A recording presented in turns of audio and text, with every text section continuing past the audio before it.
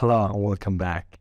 In this video, we are going to talk about the role of a quality control engineer in construction.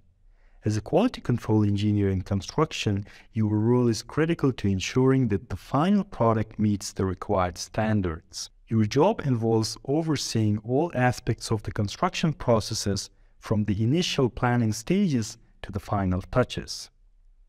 One of your main responsibilities is to ensure that all materials used in the construction process meets the required specifications.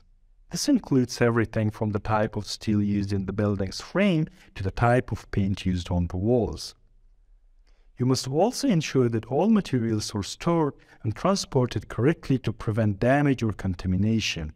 Another critical role is to conduct regular inspections to ensure that work is being carried out to the required standards. You will need to check that workmanship meets the required standards and that all safety procedures are being followed. You will also need to be vigilant for any potential problems and take corrective action before they become major issues.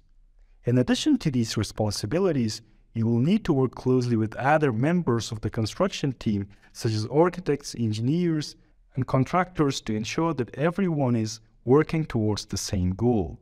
Effective communication is key in ensuring that the project is completed on time, within budget, and to the required standards. Overall, the role of quality control engineer is vital in ensuring that construction projects are completed to the highest standards. Your attention to detail, knowledge of construction processes, and ability to work with others will be key to success in this role.